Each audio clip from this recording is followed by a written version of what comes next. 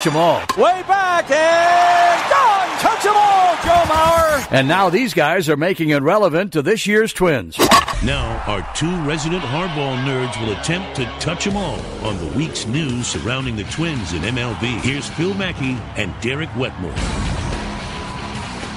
Hello, Touch 'em all listeners. I'm Phil Mackey. This is Derek Wetmore, and we welcome you to a reckless speculation episode of this podcast. Kind of a specialty of yours lately, I've noticed. Well, I think what's happening here is, especially in the dog days of Minnesota sports summer, and the Twins are several games below 500. Let's use the Twins as a specific example. So we're recording this on a Wednesday. It's Wednesday today, right? It is Yeah, Wednesday. We could either spend an episode talking about the surging Ire Adrianza and a clutch grand slam last night, or the Matt Belisle re-addition to the bullpen, which there are a couple interesting tentacles off that. Yeah. Or I could double down for you, and then you could react to Mission Manny Machado. Okay, all right, yeah. Obviously, I'm a little more intrigued. I'm leaning forward. You can't see me, but I'm leaning forward in my chair thinking about this second one. So you told me before that we were going to talk about this, and I thought, okay, well, here we go, and now we're talking about it. So I want to hear your Mission Manny Machado update. Okay, so let me set this up. In the game last night between the Twins and the Tigers, Miguel Cabrera suffered a ruptured biceps tendon, which sounds terrible. Anytime you're rupturing tendons, Achilles tendons, biceps tendons, Yeah. it just sounds terrible. Like, if I had my choice, I would just rather not rupture anything. Yeah, that's a good point. Yeah, see, it's not about what specifically is being ruptured. It's the rupturing that's disruptive. Correct. And so I took a scroll through Twitter after this happened, and predictably, but not incorrectly, people pointed out the fact that a 35-year-old Miguel Cabrera still has 5 years and $150 million more left on his contract. And if you're the Tigers, that's going to be, now that he's had a couple subpar seasons and injuries, and you kind of dug your own grave by electing to pay him until he's 40 years old. So despite the fact that we have another bad long-term contract, a bloated bad long-term contract to put on the scrap heap, unless he magically rejuvenates his career when he's 36, 38 years old, I still think the Twins should be unflinching if they decide to enter the free agent pool in the deep end where Manny Machado is going to be this offseason. I think they should be unflinching 10 years, $30+ million a year. And I've got 4 reasons on a checklist why I consider the Manny Machado contract much less dangerous than Miguel Cabrera, Sure. or Albert Pujols, or some of the other long-term contracts we've seen be absolute disasters. Yeah, and I'll let you get into these. I want to just quickly say that, like, the Twins are actually really well-positioned to try to get in on a sweepstakes like the Manny Machado or Bryce Harper or Clayton Kershaw if he opts out of his deal, which, I don't know, he might not now with the injuries that he's had for the Dodgers. But I think this conversation might go one of two ways. And on one hand, I will say that I think to say now that Miguel Cabrera going forward is overpaid is correct, but to say that the volume of his contract was wrong, I think is maybe misguided, in that you know as a front office when you sign that deal that you are hoping to cash in on 1 or 2 World Series while he is in his prime and the best hitter in baseball. And that when he's 37, he's probably going to be a bad fielding first baseman DH who maybe can't hit anymore. Mm-hmm. You sign the Albert Pujols contract with the Angels, same thing. You are hoping to capture a World Series and say, all right, we're going to pay for this later, but we're going to reap the rewards of it now. I mean, I think that in both cases, they came up short. The teams came up empty in the World Series department. Yeah. But this idea, you're not so. Let's use like you and me for example. Like you're not paying cash for the furniture in your house. You're putting it on a credit card on some like 0% financing for 36 months. And you're saying that like, oh, well, like, God, in 3 years, I'll have a better job and I'll be making more money. The monthly payments will be easy. And that's what you're thinking if you're the owner of the Tigers, or, you know, if you run the Angels and you're saying like, hey, baseball-wise, when he's 39, Albert might not be the prince anymore. But right now, damn it, he's a hitting machine and we're going to try to win a World Series. That's what those contracts represent. So I just want to say that before we get going on this Manny Machado thread, it's not always about saying, oh, is this going to look good at the back end of that deal? Almost inevitably it won't. You're hoping that it looks so good on the front end that you don't care about the rest of it. So You're 75% right, and that's a really good segue. If you think I'm 75% right, I'd like to learn the one quarter that you're wrong about. Well, hold on. Yeah, I think you'll see where. I mean, you and I have pretty similar visions on this. I would say that just because you think you're going to get value the first part of a contract, and you know when you sign it, we're probably going to really have to pay a punishment or there's pay interest an extra at tax. the back end of this deal. I don't think just being aware of that makes it okay. Because the Tigers are still going to have a $30 million albatross on their books, and I get that there's no salary cap, but these teams have glass ceiling salary caps. So I think, in my mind, most of the time, signing an 8, 9, 10-year contract or signing a guy through that many years of his baseball life is 90% of the time it's guaranteed money, and it turns out where the team hates it at the end of the deal. Yeah. And I think that's because most teams aren't looking at the right checklist. I've made a checklist. If you're a team, the Twins, who've already made a 9-figure offer to a free agent this last winter, which is the first in, as far as we know, in franchise history, to Yu Darvish, it sounds like they're willing to play around in the 9-figure pool. Now, that's toward the shallow end of the 9-figure pool. Manny Machado might be closer to the deep end, but these are the 4 items and the 4 criteria for long-term contracts in baseball. If you can't check all 4 of these boxes as a front office when evaluating the player, don't sign the contract. Okay. All right? Okay. And this productivity is assumed here, okay? So productivity is not one of the checklist items. Sure. You can't. The guy's a really good player, and that's a prerequisite, okay? Yeah, okay. All right. Checklist item number 1 is age. Once a player turns 34, 35 years old, all bets are off. Sometimes you get lucky with an Adrian Beltre, and at 40 years old, he's still really good and plays really good third base defense and still hits 300. Lately, he's been banged up a little bit more, but sometimes you get lucky. More often than not, once a guy gets to be 34, 35 years old, that's pretty much the end of it in terms of high-level productivity. That you don't count on that production is what you're saying. Exactly. Okay. Miguel Cabrera is 35 years old. The Tigers are paying him until he's 40 years old. So that 5-year, $30 million a year for 5 years, that's on them. Yep. So they have signed up for 5 years after the cliff, essentially. Manny Machado is 25. He's going to be 26 years old in July. So his best years are still either ahead of him or he's just entering his best years if you look at the natural curve of a baseball player's prime.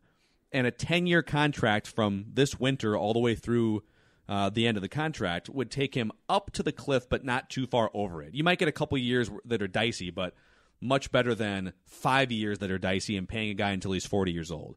So age is huge in this equation. If a guy is 29 or 30 years old and you're thinking about 8, 9, 10 years to beat the other teams that are competing for him, you know that half of that contract's a disaster. If a guy is 26 years old, there might be certain portions of the contract that are a disaster at the end, but for the most part, you're going to be paying for the prime years of a guy's career. I'll let you get to your second point here, but that is a moving target to me because if you're 29 and you're looking to sign somebody for a 9-year contract with a mutual option at the end of it, just for good measure, okay, well, that market is pretty well set. You know which teams will be in on it, and you know kind of how much people have to spend or how much they think they have to spend. They're projecting forward, and that price is considering the aging curve. Every front office is considering the aging curve. So then at 26... Most are ignoring it with those contracts, though. Like Robinson Cano's contract. I don't think the they're Mariners ignoring it. Flat ignored it. I don't think so. I think they say we have a championship window. Let's get in this star player. And you look at the dynamics of the front office at the time, they were probably playing for their jobs. And as we've come to learn, Jerry Dipoto comes and replaces them.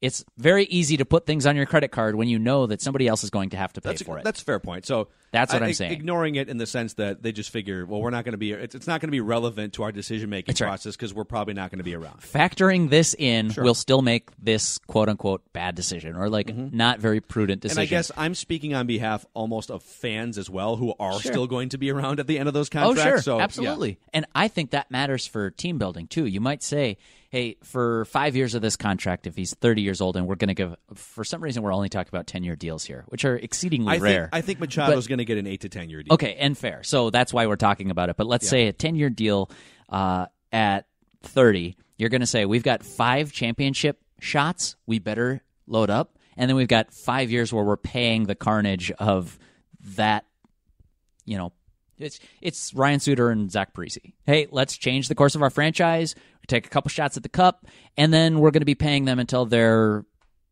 74 and 75 years old, respectively. Like you're operating under the notion that you don't care if a contract gets bad at the end, and I'm operating under the notion that I do care. I care, but I think that it's all factored into the math. I don't think some team is going to say, like, oh, Manny Machado is a better 10-year deal than somebody who signs when he's 31 because it's more likely that it will be good at the end. You're paying for that. There's a reason. Are you, though? If Albert Pujols is going to make... What do you think Manny Machado is going to make this year? Let's take Albert Pujols as an example. So, and maybe the Angels didn't factor it in. But Pujols is like a 2-win player, which would have been pretty predictable if you knew the guy had foot problems in St. Louis. Yeah, he might be the guy plays year. a non-premium position. Yeah. So he's a DH / first baseman with declining numbers as most players would after the age of 35. Yeah. They're paying him, what's a win above replacement now? $7 million. So they're paying him 8. So they're paying him like a 4-win player. Yeah. And he's not going to be a 4-win player. Yeah, right. Pretty much any year after the second year of his contract with the Angels. Yeah, but so what do you think Manny Machado is going to make? I think that's central to this question. If you said 10 years and 30, I think it's going to be more than that. I think he's in the conversation for $400 million, as is Bryce Harper. And that's what I'm saying, is that, like, you can't just say, I'd rather pay a 26-year-old 10 and 30, or 10 and 300, as opposed to a 31-year-old. You'd rather pay him 10 and 300. Yeah, obviously. Everybody would, but the price tag is different. You're going to go get a different, like... But my grand point here with the age, and there's 3 other ones, is that people lump in long-term contracts in one bin in baseball, media and fans. Sure. And they say, boy... And I say this more often than not, because more often than not, the guys who are signing the contracts came into the big leagues when they were 22 years old. Yep. And they hit free agency when they were 28 or 29, and then Yep. you're debating whether to pay them when they're 36 through 39 years old. Yeah. And so more often than not, the length of contract, 8, 9, 10 years, turns out to be a lot of wasteful money at the end. Agreed. And I think a lot of people just say, in general, 8, 9, 10-year contracts are always bad. Always bad. Not factoring in the small handful of guys like Harper and Machado who got into the big leagues when they were 19 and hit free agency 3 years earlier than everybody else, which means, you know what I'm saying? Same point. We're agreeing on that. For sure. I think that you and I are just sort of like slightly different shades of gray. So Sure. 26 years old, that's a good thing. I've got 3 other checklist items, and I think the Twins should we'll get to them after this break. And I think the Twins should be players for Manny Machado this offseason. Luther Brookdale Toyota is a huge player in the car dealership and service department industry in the Twin Cities. They are the main sponsor of the Touch 'Em All podcast and one of the main sponsors of the Mackey and Judd Show. We appreciate all their help. If you're looking to get into a brand new 2018 RAV4, one of the best SUVs in the world right now, you can get into a 36-month lease, $259 a month, no money due at signing, which means you go in, you get a test drive, and the fine people, my friends in that showroom area, will get you the keys and the paperwork, and you don't even have to bust out your wallet or your checkbook. Well, you have to give them your ID, but that's pretty much it. It's a great place that my family and I have been going to for 30-plus years, 694 on Brooklyn Boulevard, and LutherBrookdaleToyota.com. PaintZen.com, your one-stop shop for all your house painting needs without ever leaving home. PaintZen takes all the stress out of getting your house or apartment painted, interior or exterior. Skip the hassle of finding and scheduling painters, waiting on contractors, or getting inconsistent work. Receive a fast, free, guaranteed quote online in just minutes at PaintZen.com. PaintZen's friendly staff will guide you through from start to finish, either on the phone or online, and offer a 100% satisfaction guarantee. Get inspiration and assistance with color selection, free swatch samples, and color consultations. And fully vetted, licensed, and insured on-demand painters can get started in as little as 48 hours. Listeners to this podcast will receive $100 off their next paint project by visiting paintzen.com/podcast and using promo code podcast. Visit PaintZen, PaintZen.com/podcast for your $100 discount today. Conditions apply. Get the job done with high quality at the right price at PaintZen.com/podcast with promo code podcast. PaintZen, the easiest way to get your home painted. All right. Are you ready for the other 3 Manny Machado / any player who you're considering signing to a massive deal checklist. I Adams. think that I'm ready, but I thought that I was ready for the age thing, and I couldn't let that go. So, But I don't know if we even really disagreed on the age probably thing. not. We talked for a long time, back and forth at each other for two people who basically No, we agree. flushed out a lot of stuff. It was important to flush that stuff out. Okay, then I'm ready. So, number 2 is position matters a lot more than people factor in when it comes to these contracts, because different positions and the type of players that play at different positions offer up different levels of risk. So signing a pitcher to an 8, 9, 10-year contract at any age has a lot more risk than most position players, because if your elbow blows out or your shoulder goes, it's just sort of a wild card that can just be thrown on the table at any given time. Hey, Dallas Braden, your shoulder's done. Sorry, buddy. Glenn Perkins, your shoulder's done. Sorry, buddy. You're done. Or, hey, your elbow is messed up, and now you're going to miss almost 2 full seasons because of the timing of your Tommy John surgery. Sure. Trevor May, we see it happen with a bunch of players. Shohei Ohtani has a possibility now. He might not be back until 2020. Exactly. So pitchers can be dangerous. Catchers are dangerous in that their lifespan at that position is much shorter. Usually once you get to 31, 32, your offensive productivity drops off. You're probably not going to stay at that position long term, and then your value goes down. We saw it with Joe Mauer, for instance, with the $23 million contract. And then I would add outfielders to the risk pile too, not because of injury, but because their main skill set to stay at that position, especially center field, is range and speed. Okay, and speed deteriorates as you get into your late 20s. So Torrey Hunter signs a contract with the Angels as a center fielder. 3 years into that deal, he's a right fielder. Did they account for that? Did they pay him as a center fielder? You have to factor it in. Manny Machado is a third baseman, shortstop / third baseman. Let's call him a third baseman long term. I think he's a third baseman. I do too, and he would be with the Twins too. Yeah. Because Royce Lewis is going to be their shortstop at some point. So the risk of a career-altering injury, he did have the knee thing in 2014, but the risk of a career-altering injury is much lower at that position than some of the other ones, and you can rest a little easier that he's going to fill out the rest of the contract. Okay, yeah, I'm on board with you there. I'll fly through the other ones, and then we can react here. Checklist item number 3, what kind of physical shape are you in, and what's your injury history? So Prince Fielder weighed 300 pounds and was a vegan who must have drank shots of ranch dressing all day. Like, Prince Fielder wasn't going to be productive when he was 40 years old or 36 years old. Joe Mauer has had knee issues and back issues, and it plays a physically taxing position. At least he did when he caught. Miguel Cabrera, not the fittest guy, not in great physical shape. Manny Machado, supreme physical condition. He's like 80 pounds lighter than Miguel Sano at the same position, and he never really misses games outside of the 3 months he missed one of his 7 seasons in the big leagues. And then the fourth one would be work ethic / leadership. You don't want to sign a dud who's going to have a career season, take the money, and then just get fat and happy the rest of his career.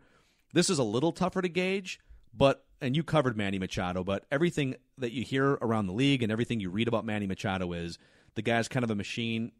He's a driven dude, super passionate, sometimes to the point of getting in altercations with the Kansas City Royals and was it the Yankees or the Red Sox, whatever, the Chris Sale thing that happened. Yep.